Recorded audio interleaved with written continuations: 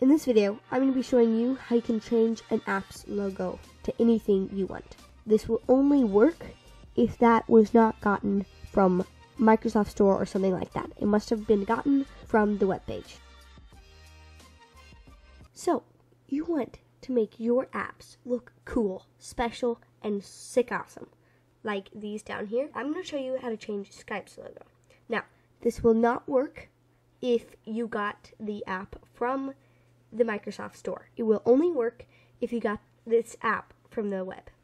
I had to uninstall this Skype because I got it from the Microsoft Store, and I had to uninstall it and install it in the web browser. Same for Spotify. I had it installed through the Microsoft Store. So I had to uninstall and redo it. And you guys will never guess, this is OBS Studios. I changed it. Yeah, so that's what I record with, by the way, if you're wanting to record. Alright, so I've changed a whole bunch of stuff, like Origin, changed that, Steam. I tried making my own logo. It didn't really work because I had an idea, but the symbol's not big enough and you can't really tell what the letters say. And then I have changed like Audacities, OBS, and that's like just about it. But it's really cool, and you can literally customize this to whatever you want. So to change it, it has to be an ICO file. So you can look for like, if I wanted it for Skype, I could do like Skype ICO file, or ICO. That's probably better. So and you can go in here. Now, the likelihood of them actually being ICOs is not very likely. So the easiest way to do this is there's a website. All the websites I use in this video will be in the description. So this website, you can go and you can type in literally whatever you want. So I want Skype. So I'll just put Skype in. And it comes up with a whole bunch of things. So right here, it'll tell you how you can download it. So it is an ICNS, ICO, SVG, and PNG. That's all the different ways you can download it. Now, we have to have an ICO, PNG, or a JPEG. But I don't really like any of these, and I have one of my own. So you could do it from here, and if you do get a PNG, I'll show you right now how you can convert it into an ICO. So you can go to this website right here. Okay, so I want this photo.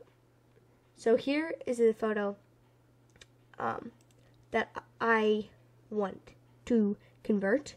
So you're going to do that. You're going to press upload. It'll take it a little.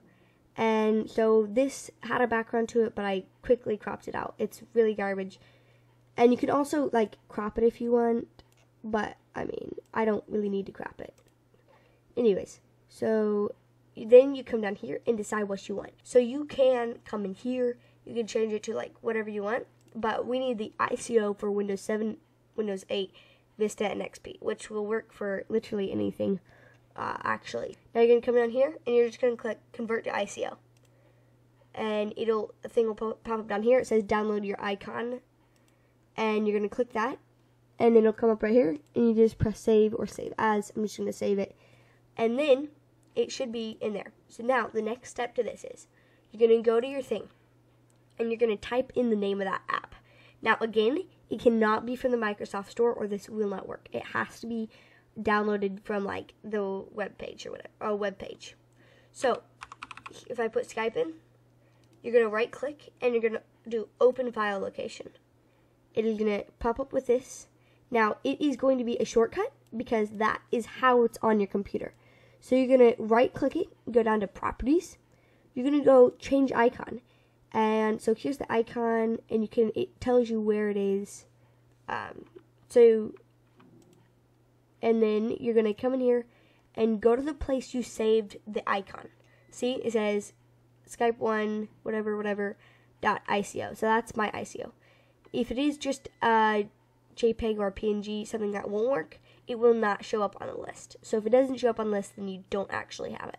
So you're going to click that, press OK. You need to press apply before you press OK. Then you're going to press OK, and you just have to. So if you have it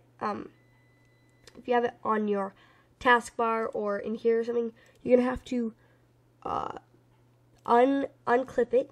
So unpin it from taskbar. Then you're going to need to open it via the thing, and as you can see, it's it right there. So then you can pin it using that, and it should always stay that way. Now, if you ever want to change it again, it's very easy. You just do the same thing. So you can literally take any photo you want and convert it to an ICO and make it to your thing. So I could literally get a picture of a dog and make that my Edge logo, which I don't really know why you would do that, but you literally can do whatever you want. So yeah, it's really straightforward, really simple, really fun. And what I do suggest, because there's not a lot of options here, like there's a lot of options, but there's not a ton of cool options in here. So what I suggest you do, register on here, make some freaking awesome stuff, and then upload it to here on your account, and then put the link of what you made that's in here, put it in the comment section.